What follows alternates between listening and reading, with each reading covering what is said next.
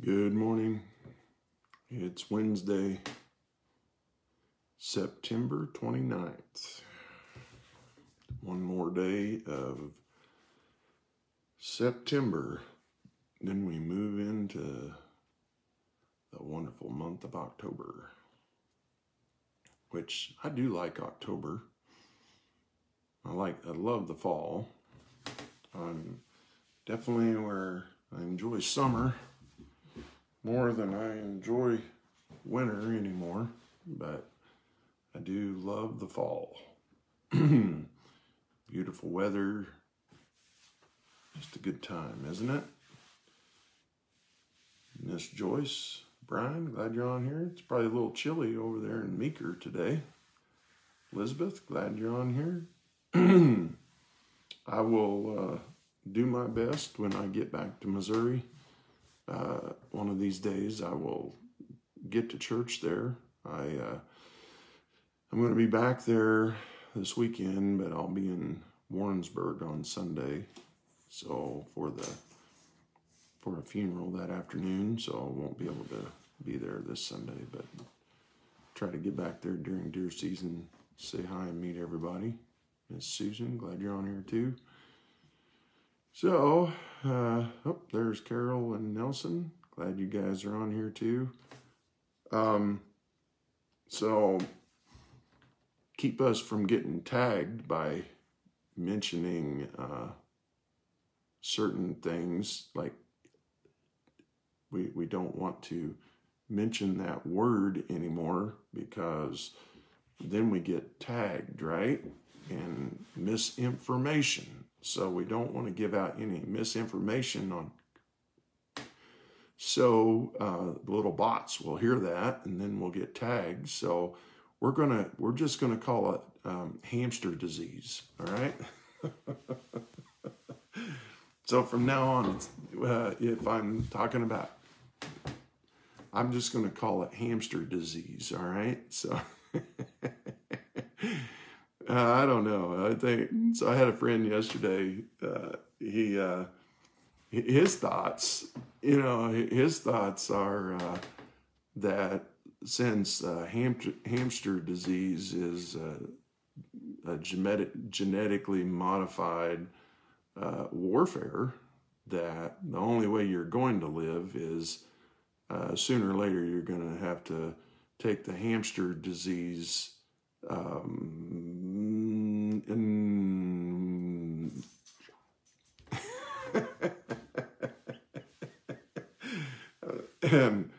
because his thoughts is that it will ultimately, this hamster disease will at some point in time kill you, because they will just continue to modify this thing until it gets everybody that hasn't gotten the.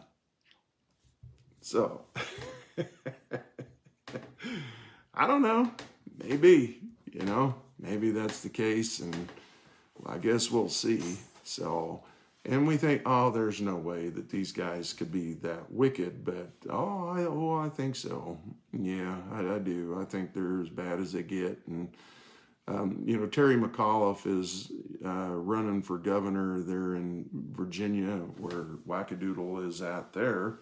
And I don't remember what that guy's name is there, but he is a joke. But McAuliffe is running against some guy that seems to be pretty conservative. And in their last debate, I think it was yesterday, McAuliffe made the statement talking about public schools and said, I don't think parents should be telling schools what they should teach.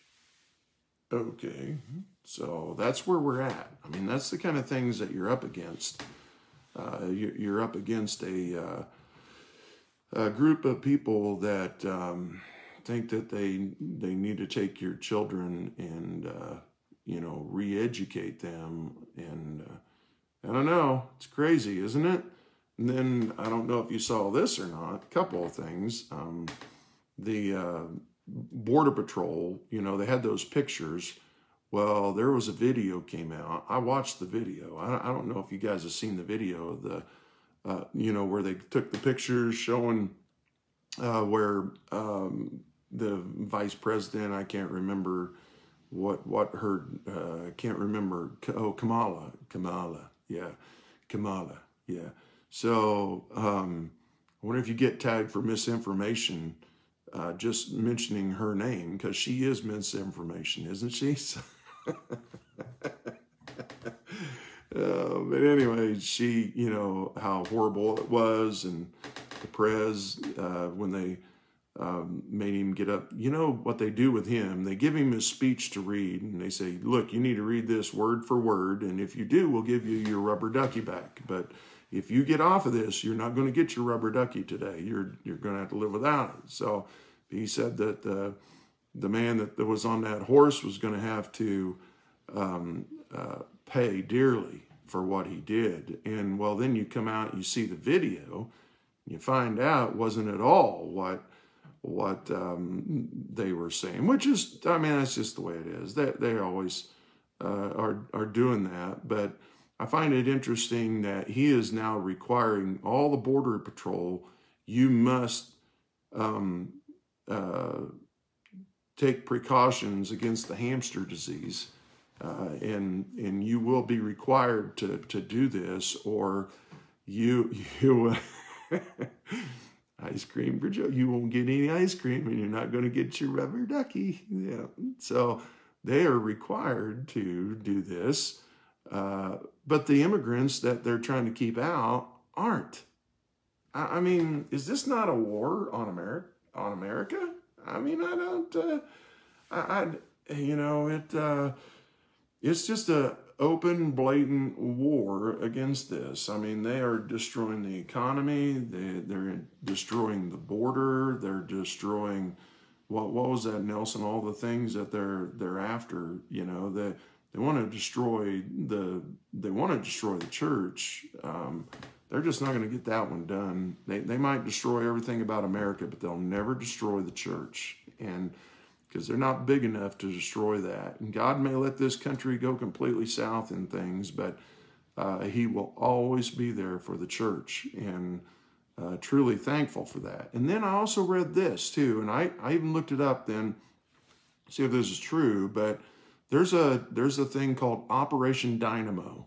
And Operation Dynamo is it's a civilian run, and it's donor funded, that these civilians are taking jets in, and then they are working at getting people out of Afghanistan.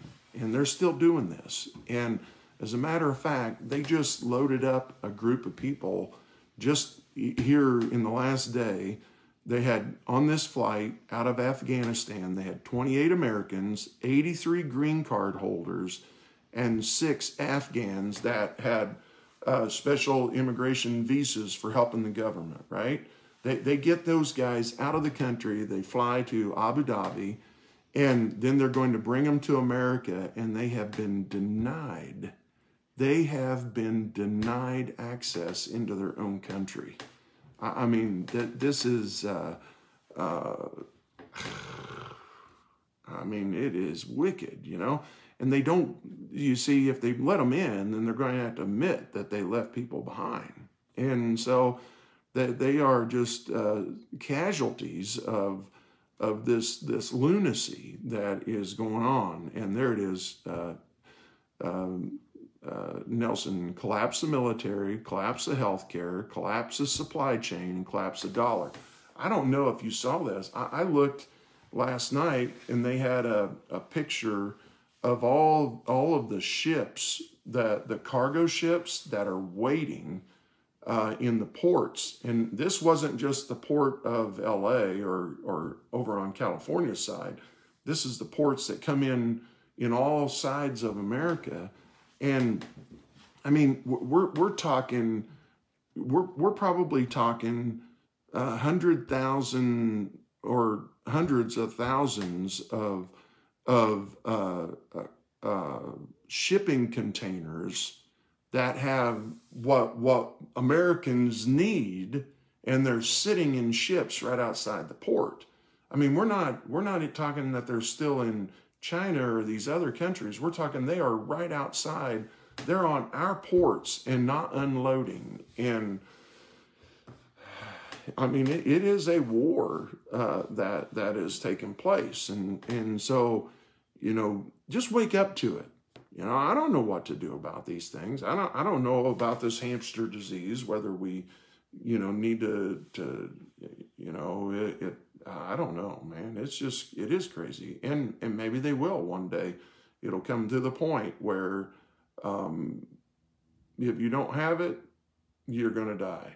I mean, maybe they'll just continue to develop this and send it out and keep sending it out. There was an article that is the purpose of promoting it as hard as they have, because they know that those who are conservatives, those who are the followers of the former prez, that they're not going to take these things that will help them survive the hamster disease, and so it will kill them.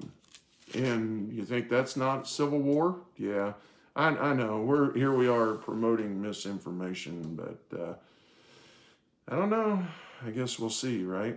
And one day we'll know. But here's what I read this morning, and I find this to be a help to me.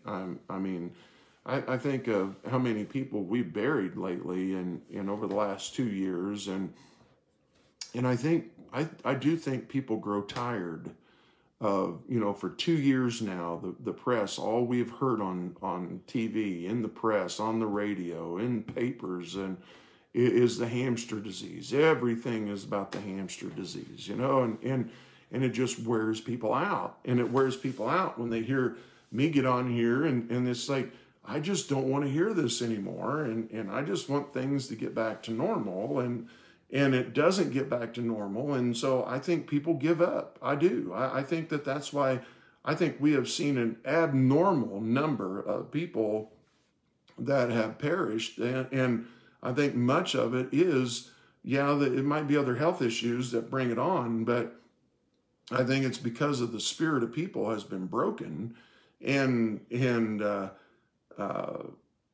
many of them give up. But then I read this, and what an encouragement it really is to those that know Christ. This is what it says in Isaiah 57. I mean, you talk about jump out at you this morning. Isaiah 57 verses 1 and 2. The righteous perisheth, and no man layeth it to heart. And merciful men are taken away. We see that. I mean, why is it the good ones are leaving us? I don't know how many preachers that I have, whether I knew them or not, just through social media, that these guys knew these guys. I mean, so that was encouraging to me to know the numbers of people that are in the ministry and people I don't know, but how many of them have perished over the last 2 years? I mean, these are righteous men. They're merciful men that have given their lives to the ministry and given their lives to the gospel. And the world could care less. The world could care less about these guys that are in Abu Dhabi right now wanting to get home. So what? We don't want you to come home because then it makes us look bad. So we're willing to let you perish in order for us to look good. I mean, that's the wickedness of the world today. And so here no man layeth it to heart, none can. And then it says, so the righteous perisheth, and merciful men are taken away, none considering that the righteous is taken away from the evil to come. Should I read that again? The righteous perisheth, and no man layeth it to heart. And merciful men are taken away, none considering that the righteous is taken away from the evil to come. He shall enter into peace. They shall rest in their beds, each one walking in his uprightness. I don't know. God has always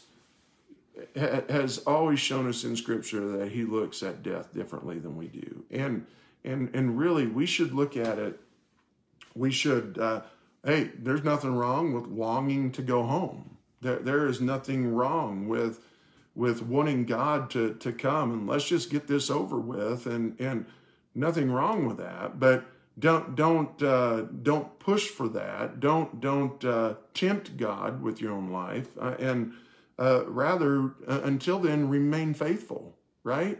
But to understand that honestly, death is a reward for those who are believers, and to think about the peace that they shall rest in their beds, each one walking in their uprightness. I mean, that ought to be such an encouragement, and you know, I think by being in the midst of this battle that's going on, it has helped all of us to realize that, hey, this world isn't my home.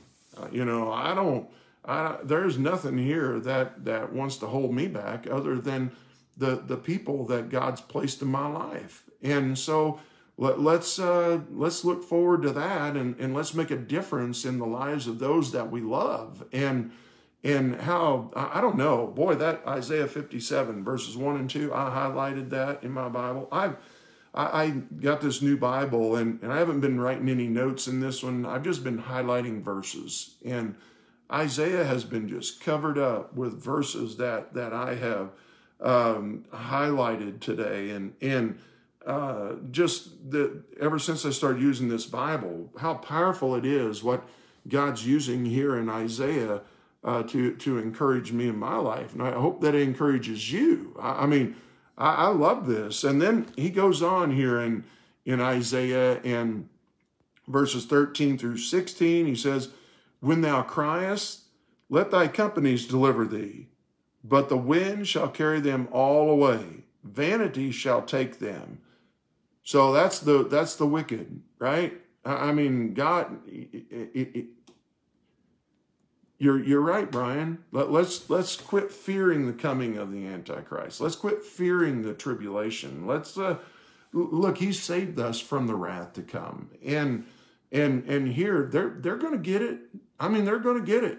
You know, that little Martian that runs North Korea, that evil little diabolical character, he's going to get it one day. And Mr. Rubber Ducky's going to get it one day. You know, if they don't repent and trust Christ, they're going to get it. And what, you know, that nasty one there in California chewing on her ice cream, you know, she's going to get it one day. And so, see, now they quit calling me.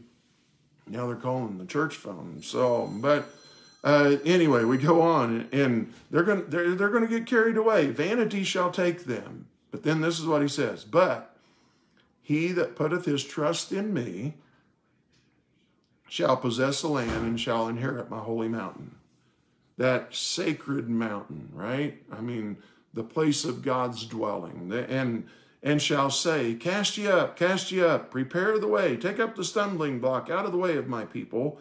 For thus saith the high and lofty one that inhabiteth in eternity, whose name is holy. I will dwell in the high and holy place, with him also that is of a contrite and humble spirit, to revive the spirit of the humble, and to revive the heart of the contrite ones. For I will not contend forever, neither will I be always wroth, for the spirit should fail before me in the souls which I have made. I mean, for I will not contend forever, neither will I be always wroth. I mean, God, you know, it just, these are encouraging to me. I mean, this is the reminder for me, my daily reminder, right? And then he says this in verse 19 here of chapter 57. I create the fruit of the lips. Peace, peace to him that is far off, and to him that is near, saith the Lord, and I will heal him. But the wicked are like the troubled sea, when it cannot rest, whose waters cast up mire and dirt. There is no peace, saith my God, to the wicked. You know, I read that, and I was reminded of the proverb. I can't remember the address of it, but the way of the transgressor is hard. And, here it says that the wicked are like the troubled sea when it cannot rest, and there is no peace, saith my God, to the wicked. I mean, doesn't it seem like it's just every day? You know, it's every day that the pressures are there. And it's like, can you people ever just take a break and just breathe for a minute before you are trying to clamor and grab something else and take away something else or promote yourself in something else? I mean, just take a break and enjoy what you've robbed people of already, but they can't. I mean, they just can't do it because God says that they are searching for a peace that they're never going to find. And there is no peace, saith my God, to the wicked. And so we need to understand that. And Carol Lee, you're right. Ephesians 6, I read that yesterday. We need to realize that this battle is a spiritual battle. And the only way that we can truly find the peace and the contentment and not give up is understanding that we fight this spiritually. And you can be as in good a shape as you can possibly be and prepare for war and prepare for battle, and you can still lose because you haven't prepared yourself spiritually. And how we need to prepare ourselves and make sure every day that with all the physical attacks that come, the best way you're going to defeat that is by walking spiritually with the Holy Spirit, right? He goes on in chapter 58, and this ought to be, I wrote in this, my delight. Verses 1 and 2, cry aloud, spare not, lift up thy voice like a trumpet, and show my people their transgression, and the house of Jacob their sin. So, first of all, you know what we need to do? We need to stand against the unrighteous. We need to stand against sin. We need to call it out for what it is. We need to preach the whole counsel of God. We need to fight this wicked culture and not give in to it and say, well, it just is what it is. There's nothing we can do about it. Yes, you can. We need to continue to promote the gospel. We need to continue to promote the godliness of righteous living and turn away and repent of your sin. I mean, those things we need to do. And then he goes on, yet they seek me daily. So preach the word, yet they seek me daily and delight to know my ways. As a nation that did righteousness and forsook not the ordinance of their God. They ask of me the ordinance of justice. They take delight in approaching to God. I think maybe I need to read this again, right? I'm going to read these two verses, 58, 1 and 2 again. And it shows us the things that we ought to do. Cry aloud, spare not, lift up thy voice like a trumpet, and show my people their transgression and the house of Jacob their sins. Yet they seek me daily and delight to know my ways, as a nation that did righteousness and forsook not the ordinance of their God. They ask of me the ordinance of justice. They take delight in approaching to God. Let that be our delight. And that is one thing that this has done. I mean, I think that the hamster disease and everything else that has come with that, and the power grab and the wickedness that is being promoted, that the one thing that it has done is the genuine believer has made them stronger, and just set your stare like a flint and don't change and stay focused on the Lord and living for Him and doing what's right and don't let anger take over, but just keep trusting God. Know that He's got this. And then this is what He said in verses 13 and 14 here, chapter 58. If thou turn away thy foot from the Sabbath, from doing thy pleasure on my holy day, and call the Sabbath a delight, the holy of the Lord honorable, and shall honor Him, not doing thine own ways, nor finding thine own pleasure, nor speaking thine own words, then shalt thou delight thyself in the Lord. And I will cause thee to ride upon the high places of the earth, and feed thee with the heritage of Jacob thy father, for the mouth of the Lord has spoken it. I think that all of this, and the thing that jumped out at me on this is a couple of things. Talking about the Sabbath, and I know in the Old Testament, Sabbath was a Saturday, but before the Sabbath, God had created the earth, and what did he do? He rested on the seventh day, right? And so that's where it was instituted, and we know that stopped at the law, at the end of the law, and when Christ was rose again from the dead, it tells us that the disciples then were worshiping God, because it's a New Testament, right? It's a new dispensation, and so now we worship God on the first day of the week, which is a Sunday, but it's still there's still the whole principle of a Sabbath. What is a Sabbath? A resting day, and it's more than just a resting day. It's a day that you are to give to God to remember who he is, what he's done. He's the creator. He's the savior. He's the one that we should worship. And so here, call the Sabbath a delight, the holy of the Lord honorable, and shall honor him, not doing thine own ways. We've allowed so much to happen and take place on a Sunday anymore that it's not sacred. And it's not sacred to hardly anyone anymore. We have people that get mad at the preacher if he preaches overtime because they're going to miss the first quarter of their football game or the first half of their football game. Or we have churches that have come out and started having Saturday night services so that people can watch their stinking football game on Sunday. I mean, who's your God? No wonder God's mad at our country.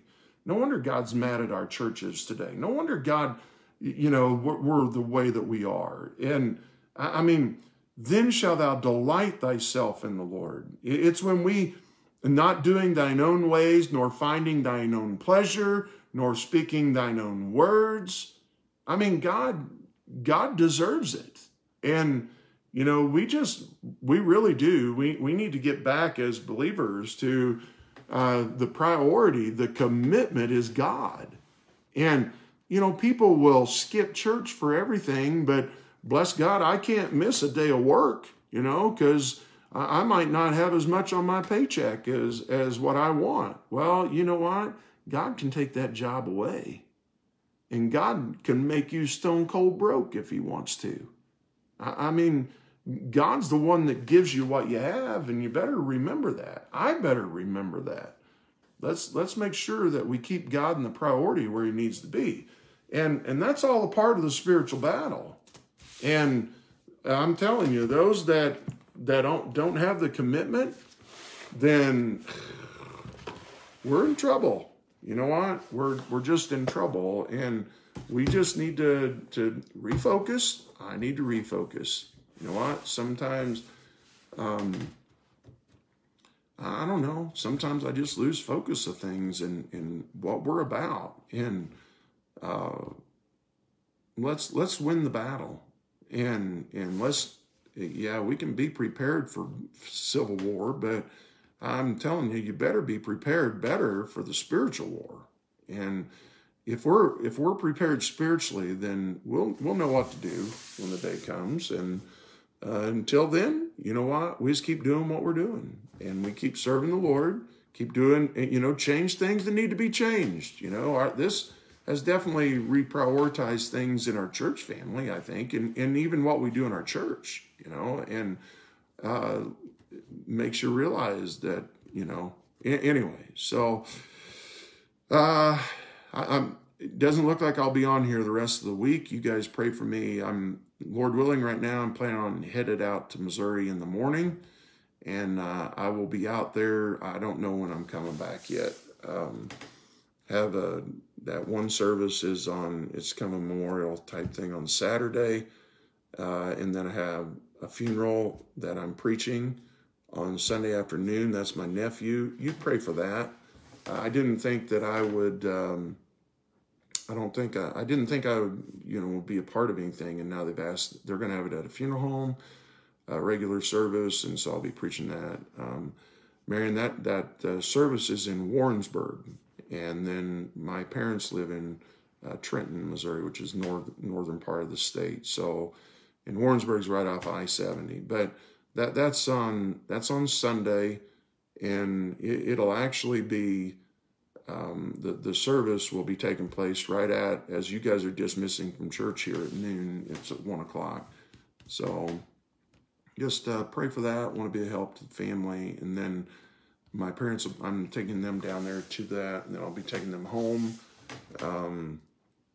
Then I don't know if I'll be home Monday or Tuesday, Wednesday. I don't know. Anyway, so I'm not sure when I'll be back on here, but I won't be on here tomorrow or Friday. And I'm pretty sure I definitely won't be on here Monday either. So just pray for each other.